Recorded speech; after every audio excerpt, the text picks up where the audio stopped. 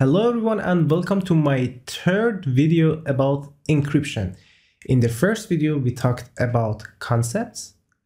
In the second video we talked about symmetric algorithm and how to use Cipher Block Chaining and initialize vector. Now it is time to talk about asymmetric algorithm and using RSA. Let's jump to the code. We have a text. Do not forget to like and subscribe. It is the text. And then we need to generate a key. As I mentioned in the first video, these asymmetric algorithms, they need to have a public key and a private key. The public key is the key that you can share with everyone, and everyone using this key can encrypt something. But you and you, as the owner of the private key, are the only one who can decrypt this message. Then first we need to generate the key.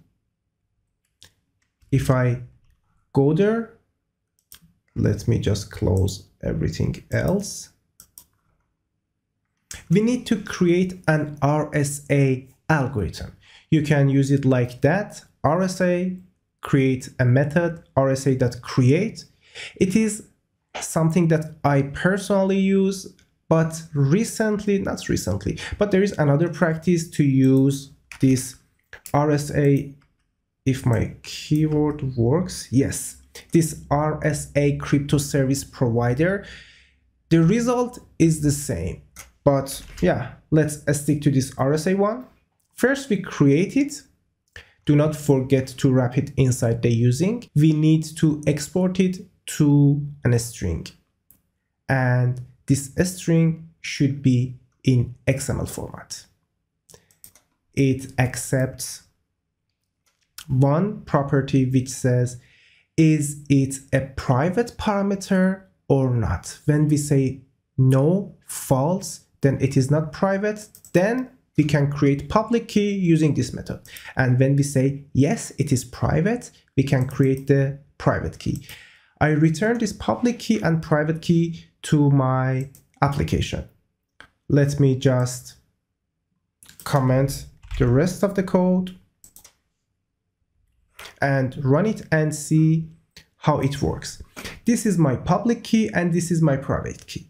As you can see, from here to here is exactly repeated in my private key as well. Then private key contains the public key as well. When you have the XML of the private key, it has a section which is the public key. It has some other sections, you don't need to know them, even I don't know them. I literally forget what are the other sections. They taught it to us in the university, but I'm not using them at all. I have the public key and private key, and I showed them to you. Now it is time to use this public key and private key for encrypting and decrypting the data. I told you, public key is for encrypting. Then we are passing the public key and the text to the encryption method. Encryption method does nothing really fancy. It creates an RSA and feeds this instance of RSA with the public key that I have used from XML string. Now I should expect that this instance of RSA algorithm using this public key can encrypt something for me that I can decrypt using my private key. This is the message. As I mentioned in the previous session, in the previous video, all security algorithms, they just accept byte, an array of byte, and output array of byte. Then you need to change this string to array of byte using encoding algorithms. We have the array of byte, message byte, and this message byte should be passed to RSA.encrypt. Then we need to pass the padding algorithm. The padding algorithm is not something that you really need to know.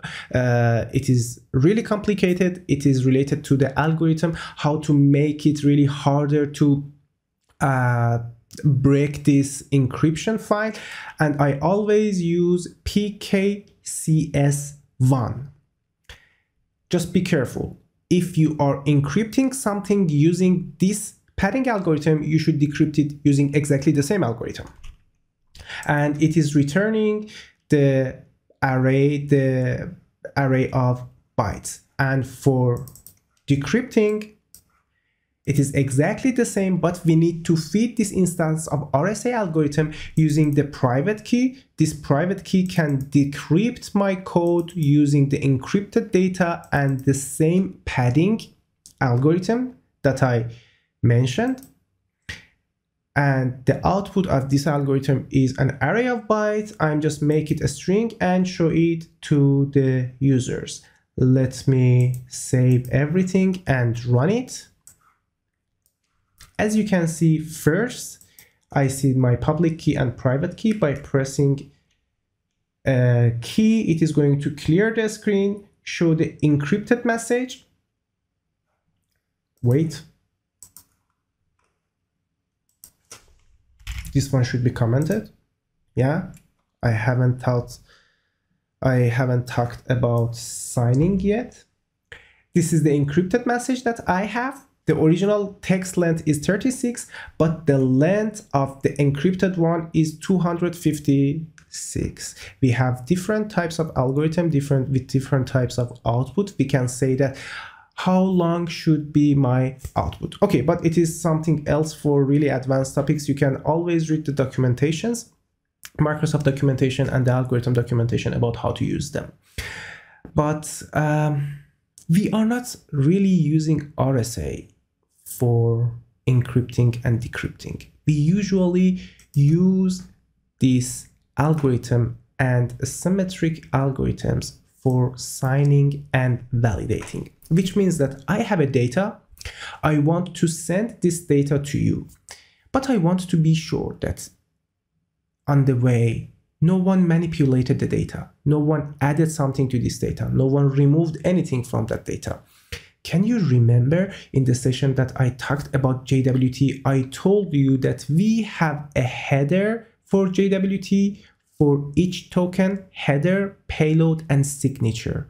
And I said header is some general data, payload is the data that you put inside the token, and the signature ensure us that the data in header and payload is not manipulated. Because if someone manipulate this data, the signature is not correct anymore. But how it works? Let's see. We need to sign something. We have a data. This data needs to be hashed first. Why hashing? Because we need to be sure. And the hash result is always smaller than encrypted result. Then we hash something, create a hash data out of that, and then we sign it using the public key. Okay, wait here. Can you remember that I said for encrypting we use public key, for decrypting we use private key, for signing we are somehow encrypting this hash data. But why we are using private key? There's a tricky thing here. I'm not going to explain it, but be aware that signing is a kind of encryption which needs private key, and validating is a kind of decryption which accepts public key. It is vice versa. Do not confuse it. And just, yeah, if you're confused, just go back to this video and watch it. Again, now we have the signed data. And how can we validate it? Really easy. First, we need to get the data from user. It is the data that I received. I want to be sure that if it is the data that the sender sent or not. First, I need to hash it, generate the hash out of that. Then I need to decrypt the signed data. And the result of this decryption is the hash data that I created. Here, for signing, you can see that we sign it. Out of the hash data, I generated the signed data. And the reverse process, we expect that using the public key, if we decrypt the signed data, the result would be the hash data. Now I have a hash which belongs to signature, and I have a hash which belongs to the message itself that I received. If they are equal to each other, I can say that this message has not been manipulated. But if the result of this compare is equal to false, that means someone manipulated the data here. Let's go back to the Visual Studio and see how can we implement this one. Let me uncomment it and uncomment the rest of the code as well and go to the asymmetric encryption. For signing, we accept private key and the data to sign. We convert or encode the data to array of byte. For signing data, it accepts first the data, second the hashing algorithm, and third the padding algorithm. You can use SHA 256. As you can recall, I used exactly the same algorithm for hashing my key, my password for symmetric algorithms. I usually use it. I'm not sure why, but I like it. And for verifying, we need to have public key data to validate the data that we received and the signature as well. We generate the RSA using the public key. We convert the data that we received to array of bytes and pass the data, pass the signature, pass the hashing algorithm, and pass the padding key. Let me run it. The first part of the application just shows the public key and private key. The second part shows the encrypted message and signed message. As you can see, the signed message and encrypted message are not the same. The only thing that they have in common is the length. I haven't showed the length here, but they are the same. Original text is do not forget to like and subscribe, and the decrypted text is the same. And the verify method returns true because I passed exactly the same text that I sent to method to get signed. But what if I add 1 at the end of the text, that I want to validate? You will see that it returns false. JWT use exactly the same concept and the same algorithm behind the scene when we are using public key and private key.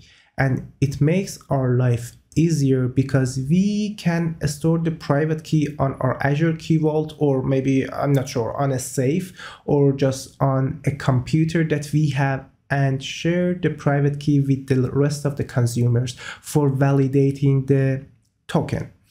It was all the introductory information that you needed to have a deep dive into JWT and using RSA and public key and private key for JWT. If you haven't subscribed to my channel, hit the subscribe button right now. Hit the bell right now and like this video. Your likes, your comments, and your subscriptions give me a motivation to record more and more videos for you. And in the comments, just share with me, what do you think about the videos? What else do you need to know? If I know that, I would like to make some videos for you about those topics. And I will put this code on my GitHub, which you can find the URL down below in the description. Stay tuned and see you in the next video when I'm talking about JWT and RSA.